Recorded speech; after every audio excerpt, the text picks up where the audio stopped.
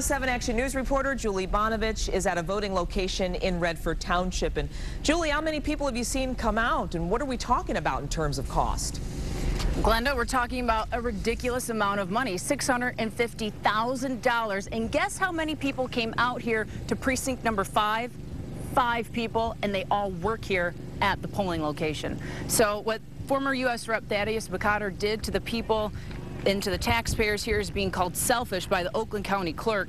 He told me over the phone this morning that it would have been cheaper and better for taxpayers if McCotter had just stayed at home instead of resigning.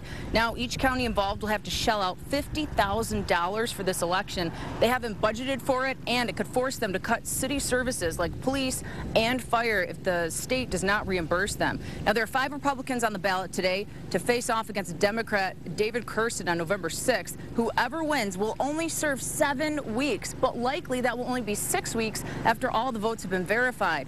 But on that same day on November 6th, people will also have to decide who will take charge of the seat in January when the new term begins. So that's on the ballot at the same time. And that race pits Republican Kerry Bentivolio against Democratic trustee Syed Taj. Now, this also is not a typical election day here. School's in session here, and that's also been a big problem, say the people working at the location. Not only is this school the first week for parents, that's what they're focused on, it's also just after a holiday, which is also not typical for voters.